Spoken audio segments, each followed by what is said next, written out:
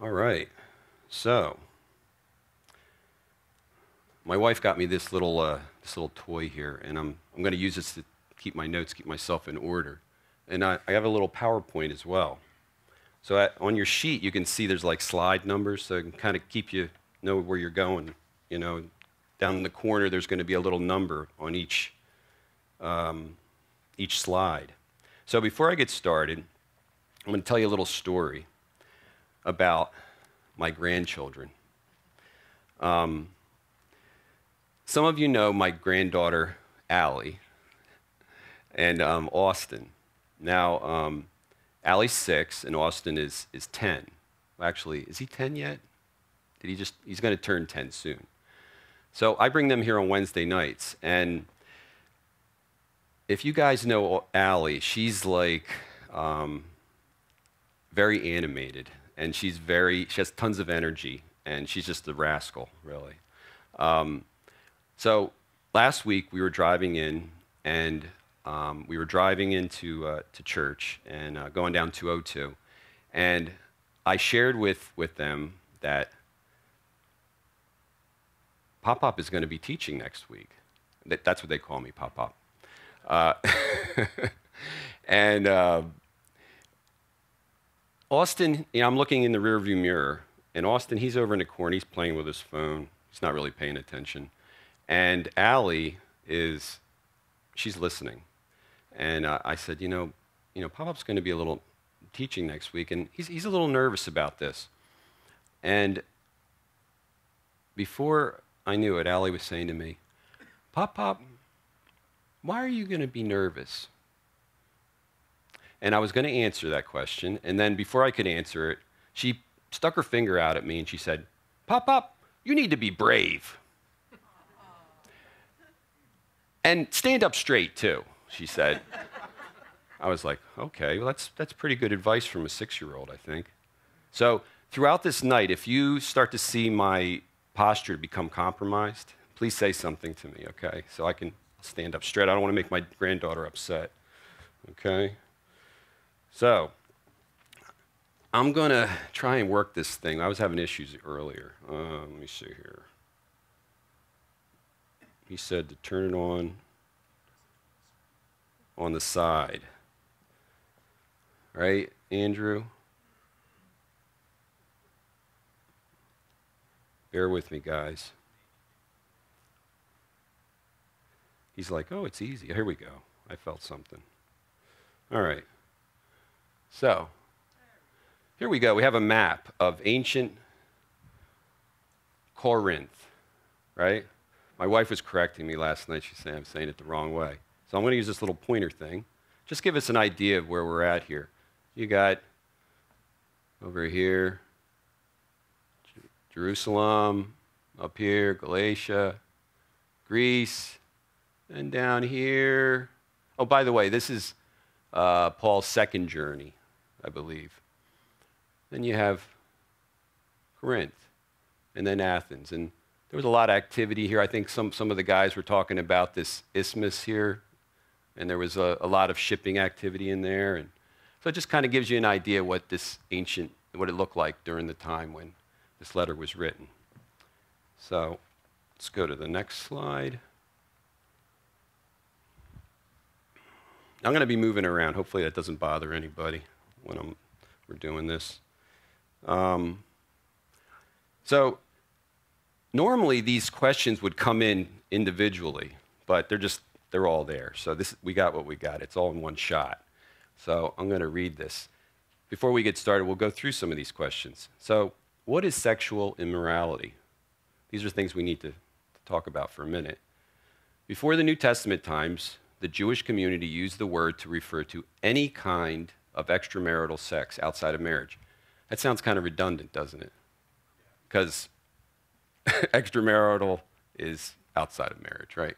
So anyway, we just want to make the point that anything outside of marriage, including homosexuality, okay? What kind of people were the Corinthians, the non-Christian Corinthians? Well, they were sexually immoral people. Corinth was a city notorious for sexual immorality, and the pagan religions did not value sexual purity at all. And finally, who is this letter speaking to? Well, it's speaking to the Corinthian Christians in the church. Okay? So, next, I think it would be a good time, and here's another thing where I could have a technical difficulty here. We're going to just listen to God's word, okay? Sometimes when I'm running out of time at home, I'll actually listen to my Bible on my phone. I don't know if you guys do that ever. I do it a lot because I'm always running out of time, and I have problems where I'm not good with time. Time's not my friend. Remember I said that the other night, guys? So who would like to hold it? Scott, you're a good guy. You'll help me out here. Hopefully this thing is on. Let's see.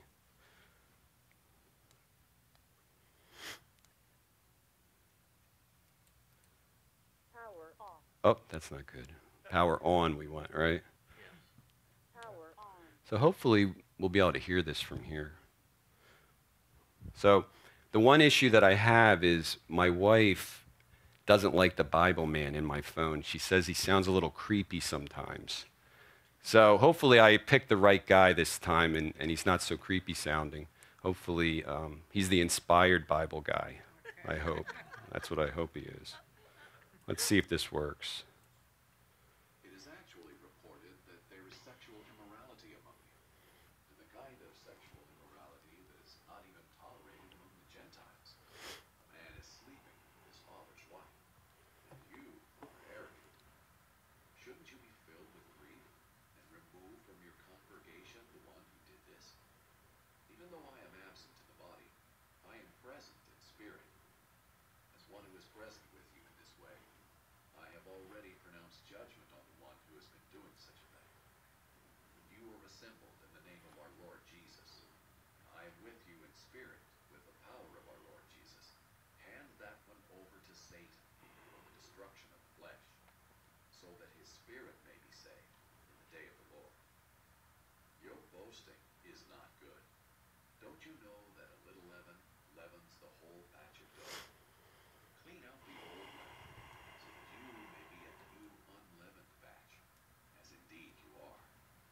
For Christ, our Passover lamb, has been sacrificed. Therefore, let us observe the feast, not with old leaven, nor with the leaven of malice and evil, but with the unleavened bread of sincerity and truth. All right, very good. Very good. Thanks, Scott. I'll take that back. This also works in the shower. You stick it right to the wall. It's great. Works really good. All right. All right. So next, let's go to slide 4. It says here, it is actually reported that there is sexual immorality among you, and such sexual immorality as is not even named among the Gentiles, that a man has his wife's or his father's wife. So let's go to the next slide. And like I said, normally they would have been coming in one by one, but it's all there. It's all the toothpaste is out of the bottle, as Steve said the other day. First question. What are some of the things we can infer about this man and his stepmother from this first verse? Because of this word has, we can suspect that this is an ongoing sexual relationship, okay? Either as married or living together, whatever. The verb to have is a euphemism for the enduring sexual relationship, for an enduring sexual relationship, not just a passing fancy or one-night stand type thing. Neither the man nor the woman were mentioned by name, but it's understood that the man is a Christian in this relationship. In some commentaries, it's thought that the woman involved may not be a Christian, for she isn't even addressed directly in the letter, really. his father's wife. Notice Paul didn't say his mother. He said his father's wife. This would imply that she is his stepmother, of course. The Bible clearly teaches that this is a sin.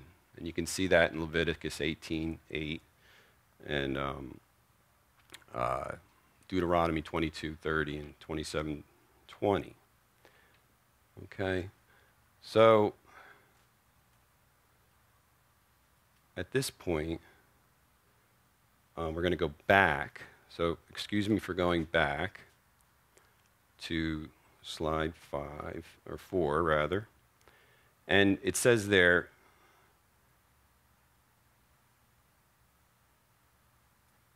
it is actually reported that there is sexual immorality among you, and such sexual immorality as is not even named among the Gentiles. Now, Paul understood that this kind of relationship, even in the Corinthian culture, would be considered taboo and unacceptable to the Corinthian Christians. They seemed to be accepting of this behavior. And you see here it says it actually was reported. Next. This wasn't some kind of a private scandal or, a secret thing. It was a public thing. I mean, it was well known to the public. And then next it talks about, and such sexual immorality is not even named among the Gentiles. Who are the Gentiles? This is the part where you guys can talk. Yeah. Yes? Yes, non-Jews or non-Christians, maybe, right?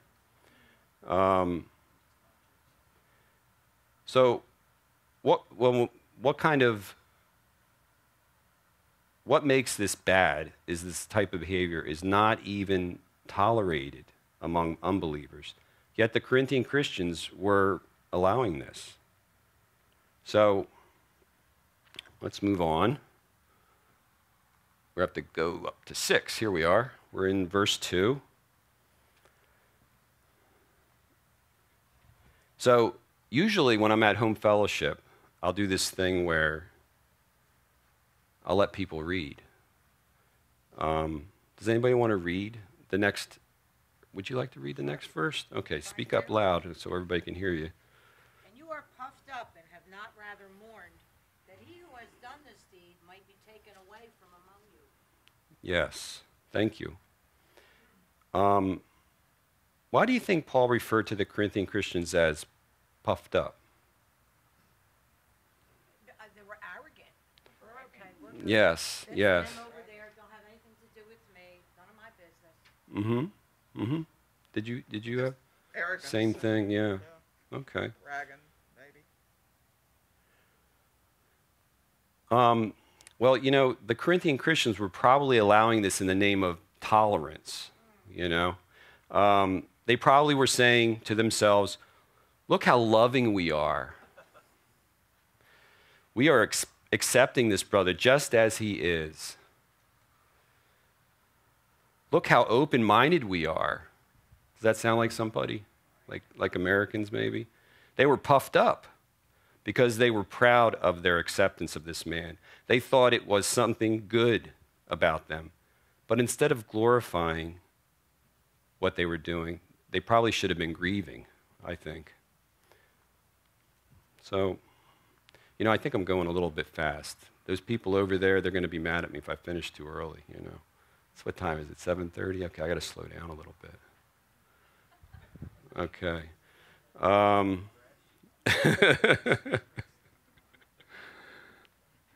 right, we're on slide 7. We're in verse 3. For I indeed, as absent in the body, but present in spirit, have already judged, as though I were present, him who has done this deed. So the question I have here is, have already judged. Is Paul disobeying what Jesus said in Matthew 7? Judge not that you not be judged? Okay, that was quick. Guys didn't even have to think about it. Hi, Peter. Yes, you're right.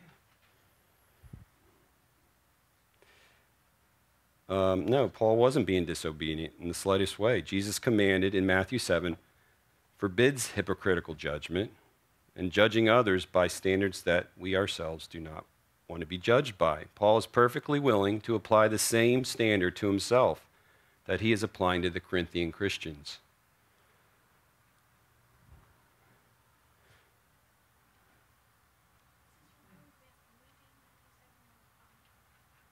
What's that, honey?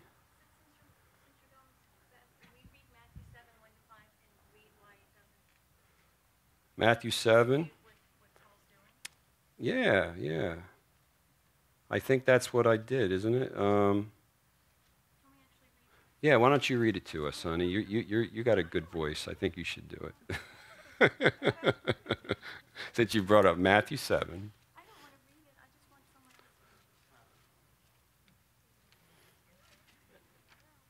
See what happens if you say something? The point of that verse is you by the standard by which you judge, you yourself will be judged also. Yes. So if they're using a non-biblical standard, that same non-biblical standard will be applied to them. Yes. And that, I think, reflects something they may have been puffed up about. Look at how forgiving we are. Yes, Aren't we yes, forgiving? yes. Definitely. Did you want to read that? Oh, I just wanted to read that. I'll read it. Carol, read it. Carol's right up here in the front. She can read it.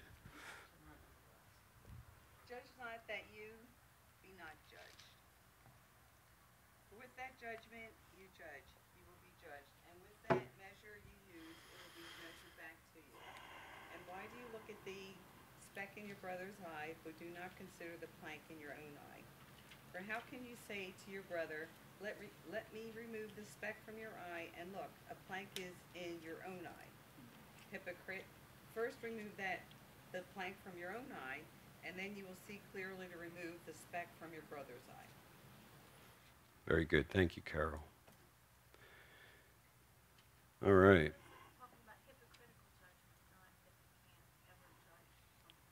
Yes, that's right. That's my wife, by the way, over there. Jean. She doesn't want me to tell everybody that. Yes. I have a little bit of a question with this. Is this being accepted because Paul has been so far away from them? They're ignorant about the expectations of God for their character? Or are they just, again, ignorant and thinking that it's acceptable? Well, or? what I think, and if anybody else wants to chime in, feel free. I think they're really influenced by their culture. And I think that they were in this pagan world that was so accepting of so many bad things. I mean, the other night we were studying in our home fellowship, and we looked at an aerial view of old Corinthian, the city, and it was like temple after temple after temple, all these pagan temples everywhere. And I think it was a byproduct of what they were living in, and they were just kind of being sucked into. That's what I think. Does anybody else have anything else to offer? Yes. Well, the scripture says that you're puffed up and have not rather mourned. There was no concern whatsoever for the soul of the brother that was doing this. Where there was no, like, we need to approach him because maybe he doesn't realize what he's doing, or sometimes, like you said Sunday, you have to get in people's grill. I'm not even sure if, because there's some situations, sometimes even with family members, where you have to be kind of hard if you have that kind of relationship, that you can be hard. But it just seems, this is what I'm getting from it, that we're not judging it. Maybe it was a case of, oh, look how, aren't we wonderful, we're so forgiving, or not my problem, not my concern. Then there's no concern for the brother and the sister that's involved. Because when he says that even the Gentiles don't, it's like pagans ain't even doing this. What's going on here? Yes, yes. They had no. Look back. Is there somebody back there? No, we're looking at you. Okay. Sorry. That's okay. I can't hear, so I never know if somebody else is speaking. They had no knowledge of the Old Testament. They had no knowledge of the law. Why should they? They weren't a Hebrew culture.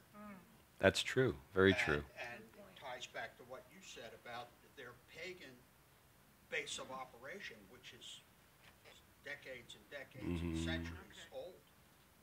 And even their gods, they made their gods like them. They were immoral, questionable beings. Yes, yes. Very good. Good point. Didn't you call them Corinthian Christians, though? Yes. Yeah, they were adopted in. They weren't born that way. Yeah. They came through the missionary. Because Paul came through and he established the church there. So we're saying they were Christian in the sense that people today say, what do you think I am, a heathen? Are they true believers, or was he a believer, or was he just that he had left paganism? You were speaking about the man. Yeah. You know, I'm not really sure. I think that he was a Christian, but he wasn't a hardcore Christian. Certainly not. So it's questionable as to whether. But God understands. Yes, that's right. I actually know a situation where something like that's going on, and it's like, how can you possibly believe what you're doing is all right? Yeah. Mm-hmm. And then they say, judge not lest you. Okay, we're done. I think there was a premise that within the church, you can judge your brothers and sisters, but you can't judge outside the church. That's exactly right, and we'll get into that because this is who we're dealing with: is the Christians inside the church. We're not talking about the people outside. So that's a good point, Myron. Thank you. All right, so let's go on. Is everybody okay with this kind of format, talking and okay, good. You know, John used to do this years ago. I don't know if you guys remember, any of you. He used to sit up here and people would raise their hands, and it was, you remember, right, Barbara? Yeah. Mm-hmm. Yeah. And then it got too big. He couldn't do it anymore. So, what was Paul talking about when he said, deliver such a one to Satan for the destruction of the flesh? Was he talking about the destruction of the physical body? Yes. If necessary. Yeah, if necessary. Do you think maybe he was talking about the spiritual power of sinful flesh? For me, what came to mind was Romans 6:6. And I'll read it to you. Knowing this, that our old man was crucified with him, that the body of sin might not be done away with, that we should no longer be slaves of sin. The next question says, what is the goal of the church discipline for the unrepentant Christian here?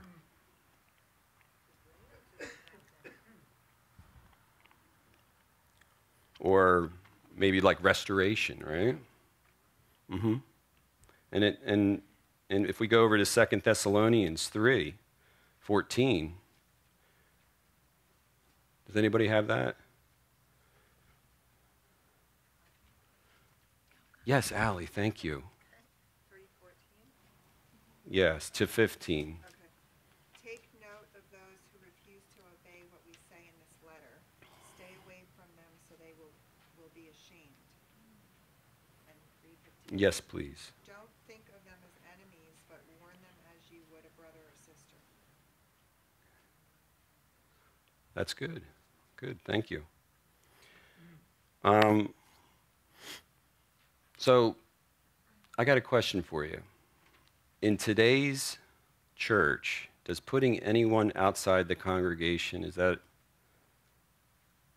or excommunication or disfellowship, does that bring repentance in today's, in this culture?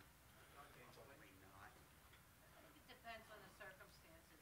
If you're somebody that's been in fellowship, and then it's like, look, if you're not going to change your behavior, you got to go, man. You can't come here because other will watch you, and you could lead somebody down the wrong road. So as they're not here, they should be missing that. And then just like if mom says, that's it, we're done, you're going to act this way, my house, my rules, get out. Well, That's what my wife said, actually. once you get out there and There's a scenario. There are too many churches for them to go to. There aren't too many families for them to go to. Yeah, yeah. But if they really want the truth, that's what it comes down to. Yeah, and I'll talk about in a second about what you just said. Yes. We actually just had that happen in the last church that I went to. Really? And it was a scenario of having a relationship extramaritally. And they did put him out of the church. Mm-hmm. And it didn't bring him to repentance. He went to a more tolerant church. Yes. Yes. Well, that's their choice. Yes. That's their choice to begin with. Well, you know what? Jeff Jackson actually spoke about this on Sunday. Do you guys remember? Were you guys here on Sunday? I wrote down rarely because it's so easy just to go to another church, just like some of us already said. And here comes the old man glasses here. Hold on a second, okay? Thank you. I love that name. That's a good name. So, you know, on Sunday, Jeff spoke about the American individualistic culture versus the collectivistic culture. Do you remember that? Found in other parts of the world, that collectivistic culture. With collectivistic group, your identity is through the group, right? With the individualistic or the American style, everyone has their own individual identity. Church discipline or excommunication, whatever you want to call it, is more impactful with the collectivistic group, of course, because they are no longer part of the group and their identity is lost. So they don't, it's more impactful in other parts of the world. You know, here it's just like, yeah, you're not doing what I want. I'm just going to go across the street over there and I'll. Doesn't follow him. Yeah. He can start afresh and renew. Yeah. Mm-hmm. That's right. Yes, Peter. I just wanted to interject. I've personally seen this situation 2 different times, Mm-hmm. 2 different outcomes. And a lot of it was driven by the congregation. One guy, the congregation went after this guy with venom. Mm-hmm. He just left and went so far away that nobody could ever There was find no him. love. No love. The next one was a worse infraction, if you want to call it that. Mm-hmm. But this guy was loved through it. His marriage was restored. Mm-hmm. He was restored to fellowship. And now he's got a ministry helping other people that have been through affairs, and he and his wife run it. Wow. And it's a lot of it is driven by the love of the congregation that is disciplined. Can you guys hear what Peter's saying over here? That's awesome. You know, it's awesome when we surrender ourselves to the Lord, how he can use us in a powerful way. That's awesome. Thanks for sharing that. Yes. Maybe I could interject something else that we have to consider today. Mm-hmm. Today, somebody might just as likely go out and get a gun and come in and shoot you. That's true. That's true. And that's why we have such a great security team here. But that seriously, Mhm. that is a possibility. That is true. That is true. The world is desperately wicked. As an exception, there was a church in the area where I grew up. Yes. Put a person out. Mm-hmm. The leadership of that church Mm-hmm. notified every other Bible-believing church in the area that said, we have put this person out Mm-hmm. because of. And they got the word therefore out do there. not Yeah. Accept them in full fellowship Mm-hmm. because of non-repentance. Yes. Yeah, that would be a good way to do it. But unfortunately, we're not totally connected with all the churches that people might go to. So I saw your hand up, Yeah, sir. I was just going to say, like, I think there's, on some level, that an excommunication is an excommunication from the spiritual church. So the covering of the church and the protection and the spirit, that's what, that, like, on some level, like, that's what they were doing. They weren't simply just kicking the person out of one particular church, but they're saying that your actions place you outside of the congregation as a whole. Okay, good point. Good point. I saw some other. Yes, sir. Hey. Expecting the elders. The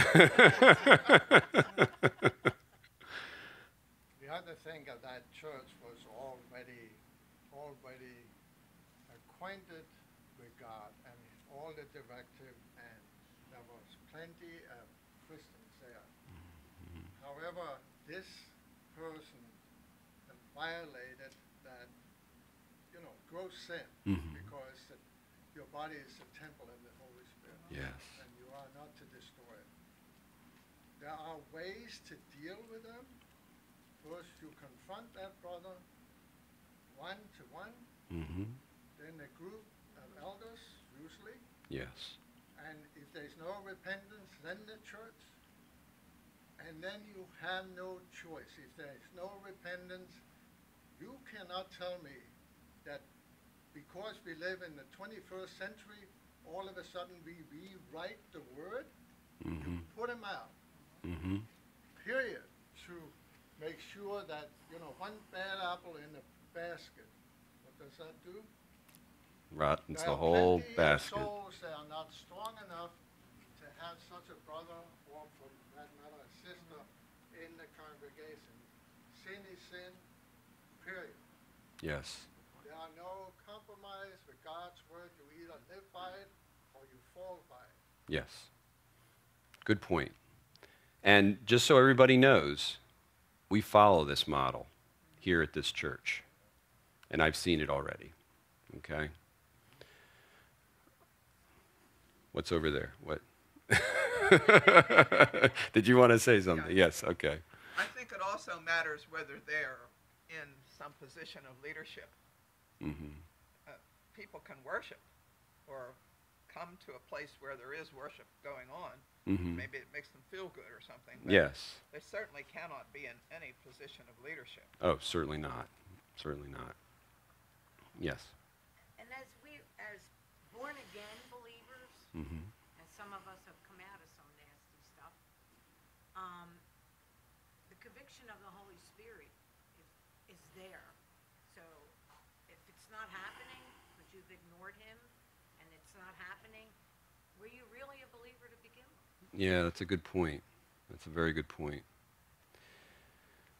All right. And then too, Chris, it's, if they allowed that one infraction for, oh, look how nice we're being to them, then there's something else. Well, we're okay with that. Yeah. We're okay with this, and then the church would just fall apart. Yeah. It would just fall apart. There's a lot of different theories about who this guy was. He could have been very wealthy, maybe. Maybe he gave money to the church. I don't know. Maybe if they put him out, they would have lost some of their income. There's a lot of different speculations. But I think that they were definitely puffed up. Definitely puffed up. Okay. Next. Go to verse 6. And it says, "Your glorying is not good. Do you not know that a little leaven leavens the whole lump?" So I was going to bring some bread in here, like an object lesson, and have some non-leavened. My wife told me that would be too much. She said no. I was going to have like a non-leavened bread, but yeah, and I was going to give you guys the bread because we don't eat bread at our house. I don't think too much really. It would just go moldy.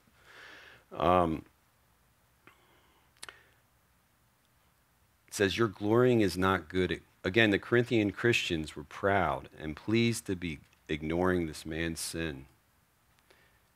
They thought it showed the whole world how loving they were. How loving. But you don't show love to a body by being kind to cancer. This man was like cancer, pretty much. All right.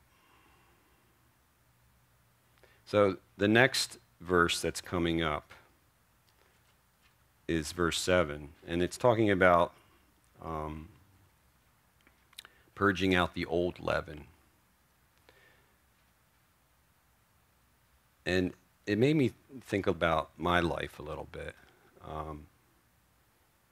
And going back 32 years, when I got saved, or before I was saved, actually.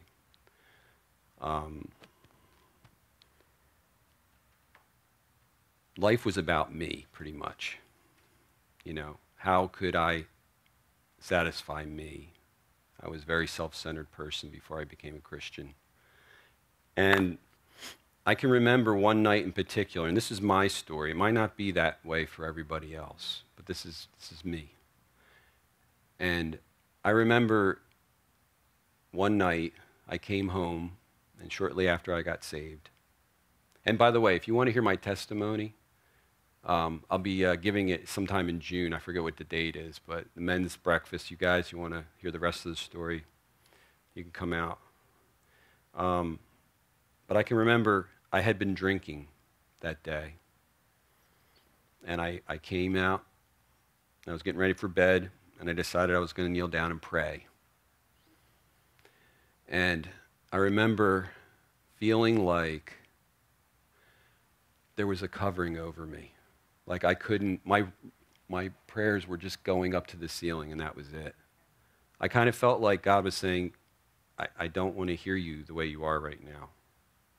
And again, this is my story. This is how God was dealing with my life 32 years ago. And that feeling of, and I was a new Christian, you know, and that feeling of separation from God, I just decided right there that this was not for me. This alcohol and me that wasn't going to work. And in a sense, that was God taking some of the old leaven out of my life, taking some of the old sins out of my life. Because I had a lot of people who had problems with alcohol in my family, and I had to take it out. So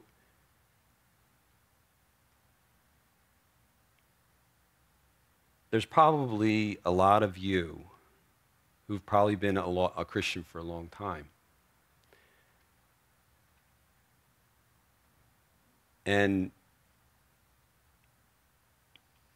you know, God might be speaking to your heart too, saying, you need to get rid of some things in your life. I don't know. I don't know what that is. It might be something completely different. But if he is speaking to your heart and telling you to get rid of some things, listen to him. I mean, don't ignore that small voice that's speaking to your heart. Believe me, there's people that are watching you. They know you're a Christian. They're watching you. And you're speaking loudly about your walk, and you represent Christ. So think about that. That's between you and God. I'm not telling you what you need to do in your life. That's between you and God. Okay. Let's go to the next slide. How am I doing, honey? How's the time? Let me see. 8 o'clock. Okay. Very good. Verse 7, therefore purge out the old leaven, that you may be a new lump, since you truly are unleavened. For indeed Christ our Passover was crucified for us. Therefore let us keep the feast, not with old leaven, nor with the leaven of malice and wickedness, but with the unleavened bread of sincerity and truth.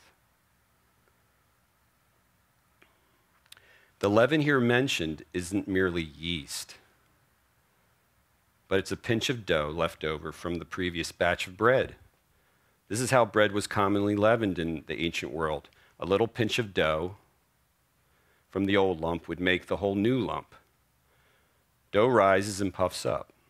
So we know that leaven or yeast is a representation of sin. Yes, easy. What is the old leaven that was, and I kind of talked about that earlier. What was the old leaven that this verse was speaking of?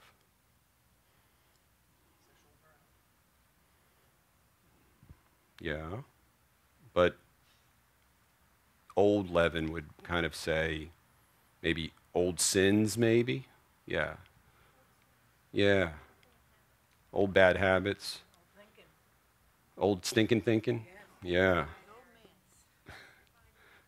Pride and arrogance, yeah.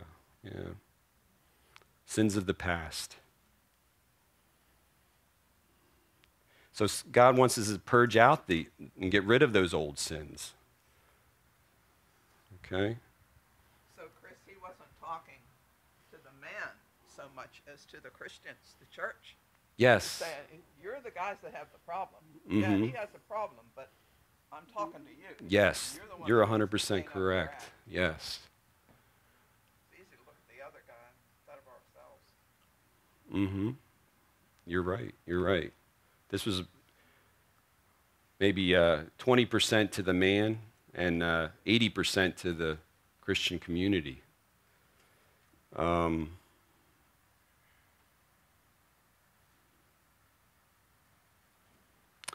So, Why would he infer that the majority of the church is in sin? Because it's one guy being what? because of their reaction of how they dealt with his sin, they didn't deal with it the proper way. That's what I think. Sin of omission versus commission. Excuse me, Peter? Sin of omission by not. Yes, yes, yes. Okay.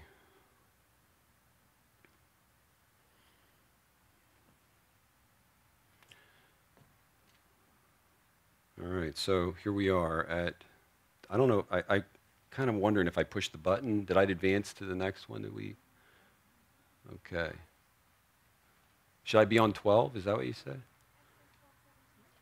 Oh, okay, there we go, yes. So the question is, what was the reason for the unleavened bread in Exodus 12:17 through 18?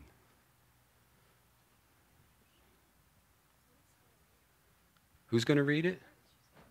Oh, she's going to read it, Ruth? Okay. She's on top of it. Would you like to read that to us? Exodus 12:17. Celebrate the feast of unleavened bread, because it was on this very day that I brought your divisions out of Egypt.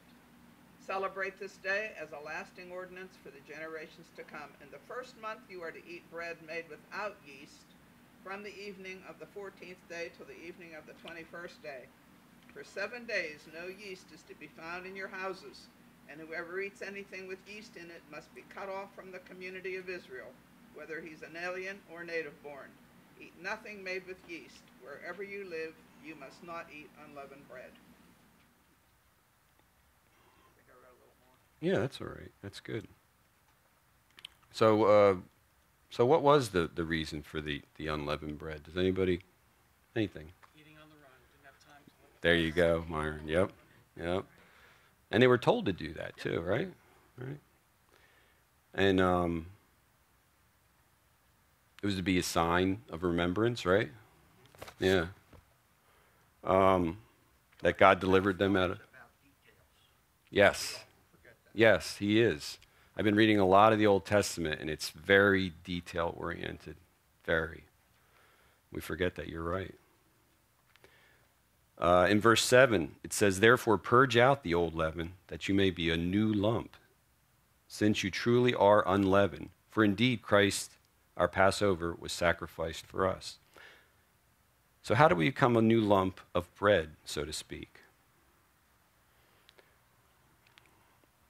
Well, we trust in Christ, who is our Passover lamb. He paid the price for the leaven, or the sin, to make us a new lump of bread, or a new creation, right? Now, I'm assuming most of you people are all Christians here, but that might not be the case. You might just be visiting and be like, what is this guy talking about? You know, old leaven, new sin, old sin, Passover lamb, all this stuff. You know, this might be all foreign to you. If that's you, please come and talk to me, or to come talk to Steve or one of the elders, so we can tell you about this great Jesus that we're speaking of and the great salvation he offers. Just come and talk to us afterwards, please. I can't make that assumption that everybody here is a Christian. All right, here we go. 12. I wrote to you in my epistle not to keep company with sexually immoral people. So in verse 9, Paul talks about writing an earlier epistle to the Corinthian church. which is often called the lost letter. Most of you probably know that, because it was not preserved by the Holy Spirit through the church. It's also said in verse 9, not to keep company with. Paul's referring to the relationship that is close, but not just a social relationship, but a real close relationship. That's what he's talking about here.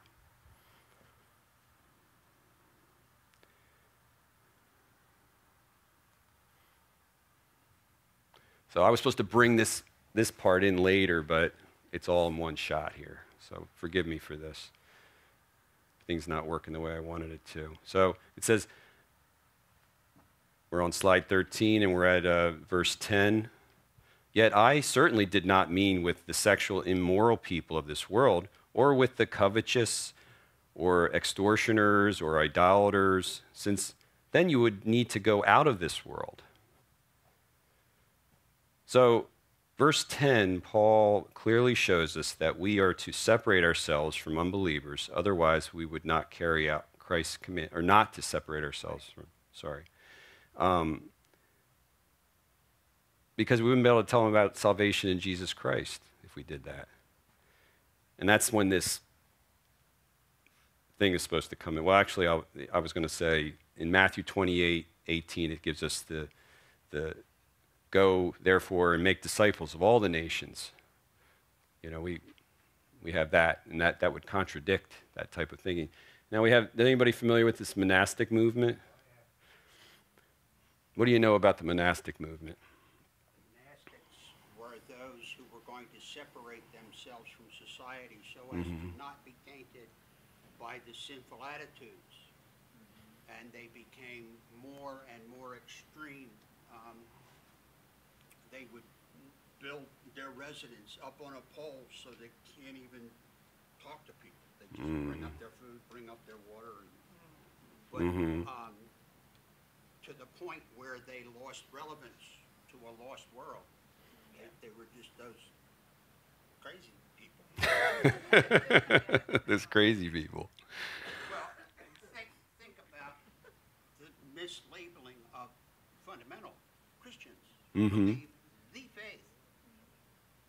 Some of them got very legalistic about it. Kind of like these people. Yes.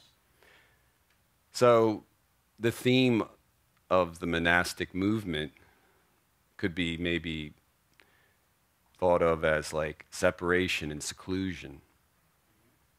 And that was probably the whole spirit behind it, really. So, I mean, I can't read those little letters I put up there, but it talks about, I think this is Saint Benedict, is it, or something? But it's a 5th century picture, and so, yeah, that's I don't think that's what we need to be, but that's what I think he's talking about. In reality, that's the way God wanted the Jewish people in the very beginning. They wanted to clear away from the pagans. God wanted the Jews for himself, and he was for them, not for the Gentiles and the pagans around him. It's true, but that's not now. Yes? Some of the things described here, then some of us that have the Lord has delivered us from, then it's our responsibility, because we've been there, done that, and know the language, to go to others and share with them deliverance. And because I know for myself, what I believe. I'm not saying that if you've never drank or you never did drugs that you can't minister to a doper, but if you're going to hit the street, you better have been that dirty, or you're not going to know how to talk to them. Yes. Yes. Fleas will not bother you if you've been there. So that we're better able to minister to them. Yeah. Because we know what the Lord has done for Sure. us. And then they look at us like, oh, you don't know. Hey, it didn't always look like this. You know? So And that's our responsibility. And that's so great how God uses the things from our past, you know, things that we're embarrassed about almost. That's how it's been in my life. He uses it now and today. Right. things that I would never even tell anybody about. But he put me through those things. And Chris is dead, so you're talking about some other guy. Yeah. And I'd like to think that, my kids were growing up. I was kind of embarrassed to talk about how I was before. They didn't know me before then. So that's a time in the story for another time. Different pop, yeah. That's where some of the old leaven of our lives can be used to connect with what was our old leaven, the current sins in that other person's life. Right. Mm. And it's like you said, it is shame, embarrassment, all of those things that Jesus took care of. Right? Mm. This is what I was. It's a great But testimony. then I met Christ. Yes. But I met Christ. Yes. And look what he did for me. Yeah, so, yeah, I didn't do everything right. I probably should have shared more. I've told Steve this before. I probably should have shared more with my children as they grew up about how Dad was, but I didn't always do that. I wanted to just know me as the Christian guy, but I went back as they were adults and I shared with them more things. So let's move on. But now I have written to you not to keep company with anyone named brother who is sexually immoral or covetous or an idolater or a rival or a drunkard or an extortioner, not even to eat with such a person. So Paul's telling us here in verse 11, if a person claims to be a Christian, yet is indulging in these types of sins, not to even have lunch with them. Remember when Jeff was talking about that on Sunday? In that culture of the day, and in many cultures today, eating with someone is an expression of friendship and partnership. I have some Middle Eastern friends at work. And if I go out to lunch with them, that's a big deal. If I take them out for lunch and I treat them to lunch, we're sharing something there. It's different than it is here. In that culture, that was a big deal. So when he says not to even eat with them, that's serious. Okay. It doesn't say don't pray for them. No, it does not say that. Don't put, as this gentleman said, don't put that cover of intercession over them. Yes. Because putting them out was to put away the sin of the flesh, Mm-hmm. to restore them. Yes. That's why I said Restoration is the goal. restoration, and if not, God will take us away because of the poor testimony, Yes. the contradiction. And there has to be love, just like Peter spoke about earlier. There was one gentleman that didn't come back, but there was another man that had a whole different journey. And he was loved. And we got to remember that. Yes. Am I mistaken? Because I'm kind of reading these verses like he's telling us, he's holding the brothers and sisters, the other Christians, to a higher standard. Like not saying don't keep company with any sexually immoral or covetous or idolater, but a brother who is Yes. falling under those headings. That's exactly right. Somebody in the church, Right, not the people out there. Not the people out there. And here's the difficulty in this. Galatians 6, if any brother catches or overtakes a brother caught in a fault, trespass. Restore such an one, looking to yourself, knowing that you too can be tempted. This is a style of life reverting back to something they may have come out of. Mm-hmm. This is Yes. not the occasional falling down back into what you did. This is staying there. Yes. This is the Yes. refusal to get up and come and confess, receive the forgiveness of the body, and be restored. Yes. That is 100% correct. Thank you. And to your point, for what have I to do with judging those also who are outside? Do you not judge those who are on the inside? unfortunately, I think many Christians are busy judging those on the outside of the church, and they're neglecting the purity within the church. It's easy for us to point at the world and judge them, but shouldn't we expect them to act like sinners? You know? Shouldn't we?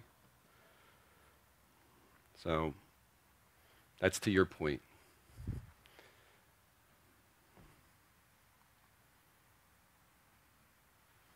But those who are outside, God judges. Therefore, put away from yourself this evil person.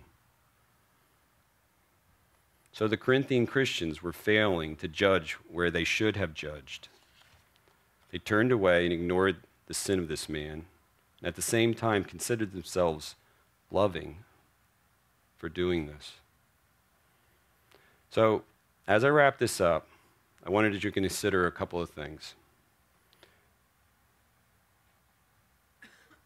For a person who claims to be a Christian and continues without remorse.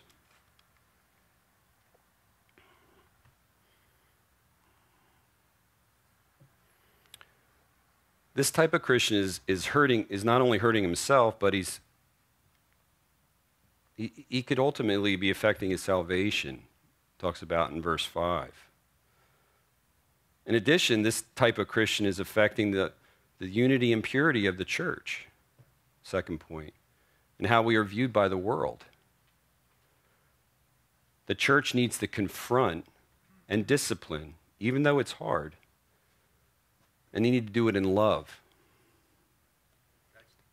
Yes. So, I think we're getting to the place where we need to end. Okay?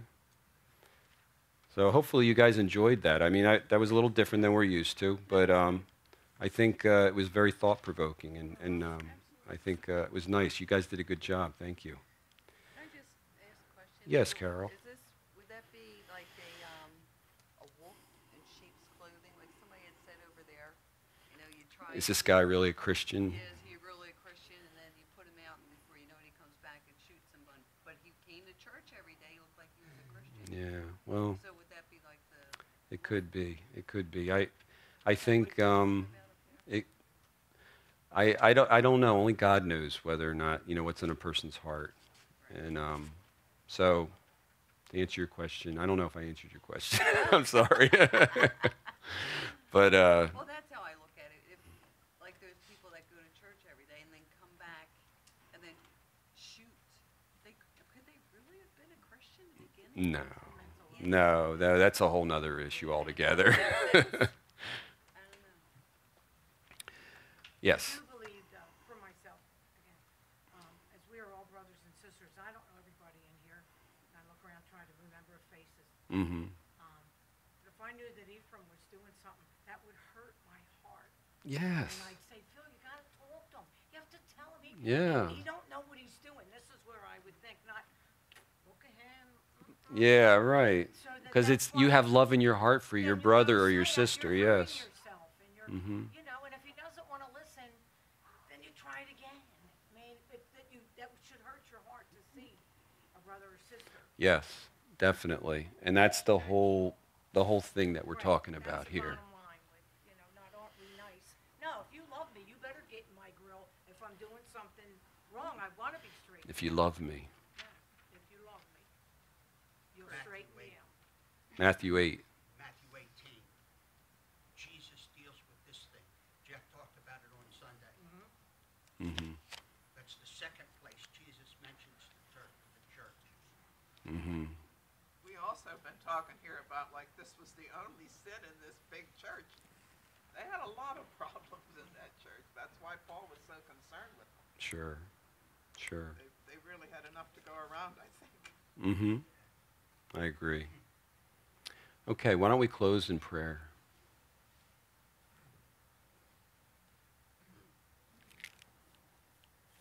Lord, thank you for your word. This is your word, and we are your people. We thank you for what we talked about tonight. Thank you for all the great input, Lord, and how people interacted. And Lord, I just pray that some of these truths would resonate and speak to our hearts. Lord, I just ask that you would go with us from here and keep us safe. Lord, I pray that if there's any old leaven that we have in our lives, that we would purge it out and get rid of it, Lord. You know what's best for us. You love us and you care for us. Help us to love each other. And Lord, I just want to lift up my brother, Mike Fischera, to you, Lord. I'm thinking about him, and he's just been on my heart all day. And Lord, I just pray you'd be with him and his family, with Linda and the girls, and just wrap your arms around them, Lord, and keep them close to you, Lord. I know Mike knows where he's going. He's going to be with you face to face, Lord. But I just pray that in this time that a great outpouring of love would be put on their family, and that you would show him how close you are to him right now, Lord. Be with him. And help us as a body to come up around them, Lord. Either prayer or some physical activity where we come and help them at their house, Lord. So again, Lord, I lift this night up to you, and we thank you for your word. And I thank you for your love for us. We pray in your name, Jesus. Amen.